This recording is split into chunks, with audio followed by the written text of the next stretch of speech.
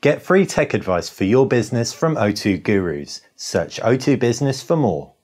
Hey guys, welcome to BTech. Basil here with a new Sony flagship. This is the Xperia Z5, released alongside the Z5 Compact and the Z5 Premium. This is the middle-of-the-road guy, but it's not that middle of the road, it's still a flagship. Full HD display, front-firing speakers, metal frame, frosted glass back. It's a mixture of old and new, and really familiar spec sheet to what we've seen. Right-hand side though, you do have a fingerprint scanner, which doubles up as a power button. Sony's ditched the really familiar round power button that we've seen in the past. As far as the design goes, Omnibalance designs come through again, super classical, heavy bezels up top and bottom of that 5.2-inch display. Right-hand side, it's not just that power button. You can also see a volume rocker and a two-stage camera button. Down at the base, micro USB connector, not micro USB Type-C, and you've also got a lanyard dock too. Xperia insignia is etched into that bottom left-hand side, as well as there being a flap. If I yank it open, you can see all that's under here is a micro SD and a SIM slot. So this is going to be expandable by 200 gigabytes, which is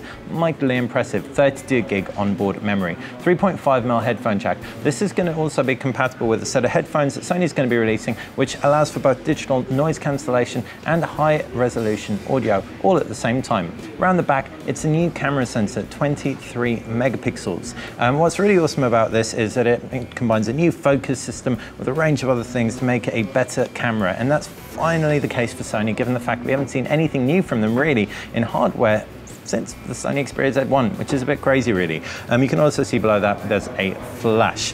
So talking around the screen, full HD, nothing crazy as far as pixel density goes. It's 424 pixels per inch. Inside it is Android Lollipop, not Android M. It's a familiar UI to what we've seen before, but slightly different too. For example, if I jump into the applications tray, Sony's gone and ditched that menu to the left-hand side that helps you organize your apps. Instead, you've got this much more stock experience, I guess, so it's going to be familiar to anyone coming from another Android phone. Pull that down from the top and you can see notifications and quick toggles, and you can quickly access your settings as well. And this is going to be very familiar to Sony users in the past. Assume there are things like double tap to wake on here if I tap the display, glove mode, etc. Yeah, it's all there, tap to wake the screen.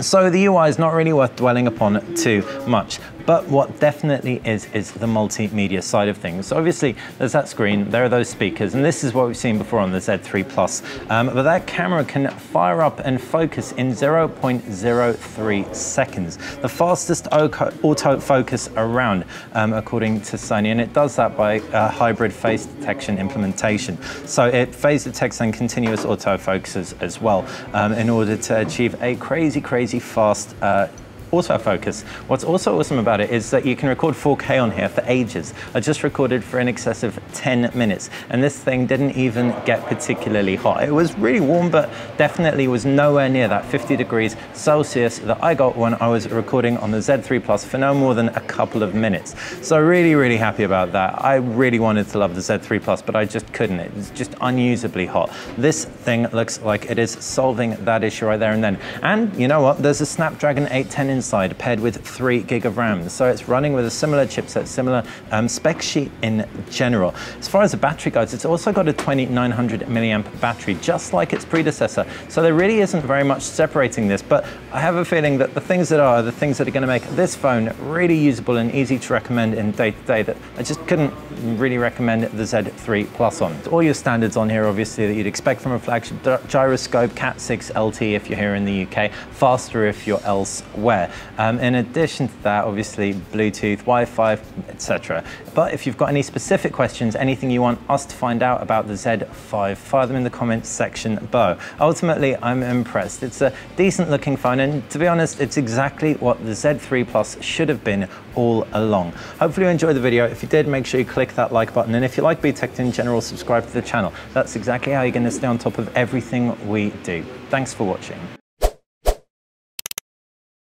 Micro SD and a micro SIM slot. So this is going to be expandable by 200 gigabytes, which is mightily impressive. 32 gig onboard memory, 3.5mm headphone jack. This is going to also be compatible with a set of headphones that Sony is going to be releasing, which allows for both digital noise cancellation and high resolution audio, all at the same time. Around the back, it's a new camera sensor, 23 megapixels.